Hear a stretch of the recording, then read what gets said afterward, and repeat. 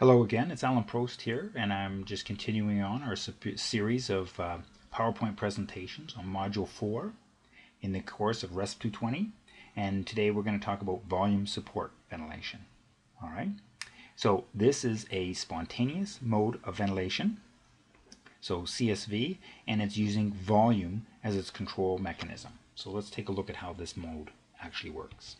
Alright, it's got a lot in common with pressure support in the fact that it's just there to augment the inspiratory effort of a spontaneous breathing patient. Alright, it's considered an adaptive mode of pressure control. It's very similar to that.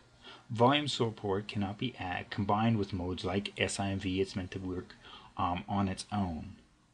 It's like pressure regulated volume control in that it delivers a pressure limited but volume targeted mode. Alright, so what's different about pressure support is that we establish a volume target for our patients with this mode. It's similar to pressure support, but it's got the addition of this volume target. And what it actually does is it varies the level of pressure support to meet this volume target with our patient. Alright, so it adjusts breath by breath to help maintain a targeted tidal volume, and it does that by increasing or decreasing the level of pressure support. So think of it as being very similar to pressure regulated volume control, but it's there for spontaneous supported breaths. Again, all the breaths in this mode are spontaneous, so they're patient triggered and patient cycled, just like with pressure support.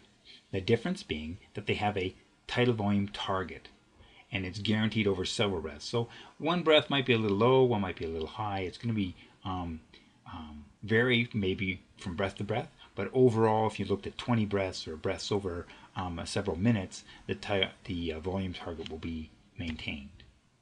So the patient still determines the respiratory rate and their inspiratory time. They'll certainly be able to control all aspects of their spontaneous breathing. And some people call it a self-weaning mode, in that if the patient is capable and doing a lot of work of breathing, the ventilator will actually decrease the level of support, just like pressure regulated volume control. So if the patient's taking big breaths in and the tidal volume target is being met, the ventilator will actually step down the level of pressure support into just very minimal levels, so it can be considered a self-weaning mode. Alright. Some of the disadvantages are, like pressure support ventilation, there's no backup. So we can set alarms to capture those apneic periods, or if a patient's minute ventilation does decrease below a preset volume, or even the tidal volumes become too high or too low. There are alarm settings, and they're very important to be set correctly. Alright. Key thing about this mode, as patient demand increases, the ventilatory support decreases. Alright. So as the patient takes big breaths in and is capable of taking those large tidal volumes, the amount of ventilatory support decreases. Now this can be advantageous when we're thinking about utilizing this for that self-weaning, but it can be detrimental if the patient's increasing the work of breathing beyond what we'd like them to do, because they may be able to tolerate that work of breathing for a period of time and then may succumb to being tired or even going apneic.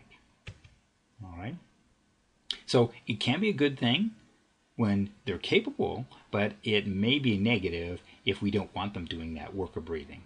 Alright, so it's difficult to visualize this until you've actually tried breathing on the mode.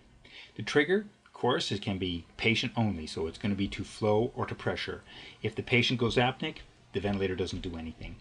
It's pressure limited just like pressure support, but now we've added the volume target. So the pressure support will be increased or decreased depending on the inspiratory effort of the patient. And remember, it's kind of inverse. If the patient actually takes a large breath in and does a lot of work, the pressure support level will decrease. And if the patient does a small amount of work and just triggers the breath basically and doesn't do very much work, the level of pressure support will increase. Alright, it's going to be flow cycled, and that's what makes this mode like pressure support. And the flow cycling, actually, as the patient takes a big breath in and the flow declines, so patient going along takes a big breath in, has a large inspiratory flow, and then it declines. Once it gets to a certain point, the ventilator cycles into exhalation, and that's what makes this a nice, comfortable, spontaneous mode, just like pressure support. All right. So we set our tidal volume target, and quite often it's modest. It may be 500 or 600 mils, some kind of physiological normal that we would expect our patient to achieve. All right. The pressure support will vary breath by breath to achieve this. All right. So if we have decreased inspiratory effort by the patient, that will cause it to have increased the pressure support level. All right. If we have a patient who's capable and has increased inspiratory effort or flows, the pressure support level will decrease. All right. So you got to keep those two very separate. All right. Of course, we're going to set a level of PEEP, an FiO2, and like always, we're going to set the sensitivity on the ventilator correctly. So volume support looks very much like pressure support. All right. In fact, when we graph it out like this, I can't demonstrate for you any differences. Right. We are, of course, patient triggered. We've got to meet our pressure control or pressure support level. All right. Better to think of it as the pressure support level. The inspiratory flow is controlled by the patient. All right. So they initiate some inspiratory flow, and once it declines to a certain point, and in some ventilators we can choose that level of decline. Right? Often to 25% of the peak inspiratory flow, then the ventilator cycles into exhalation. All right? So it's this decline in inspiratory flow, right? That's what we call it, a flow cycling mode. All right?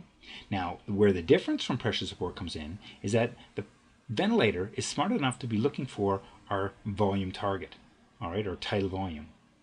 If the patient is making very little inspiratory effort and requires additional pressure support, the ventilator will increase the pressure support or decrease the pressure support level to maintain this tidal volume, this targeted tidal volume. All right? What's a little bit unusual about that is that when the patient is doing a high work of breathing, when they're taking that big breath in, the pressure support level will actually be turned down. When they're just barely doing any work and they're just triggering the ventilator, the pressure support level will increase. So it's not, as you might think, as intuitive as it might be. All right. That's why we consider it a kind of a self-weaning mode. If the patient's capable of doing their work of breathing, the pressure support declines, and the patient is basically breathing on their own. All right. So this mode is a great mode. It's very comfortable for patients, just like pressure support. But we have the advantage of that volume target, and that target is very useful to us, because if we have a patient who's just starting to come spontaneously breathe after maybe a prolonged period on the ventilator, this volume target assures that we're going to be meeting our minute ventilation requirements. And that's a huge difference over regular pressure support, where we have no control over the tidal volume.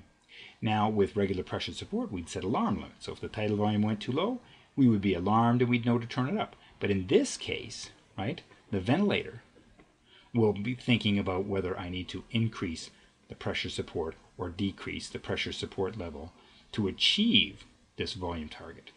All right? Now, if the patient's capable and is able to do the work of breathing, the pressure support level will be decreased and the patient will be spontaneously breathing.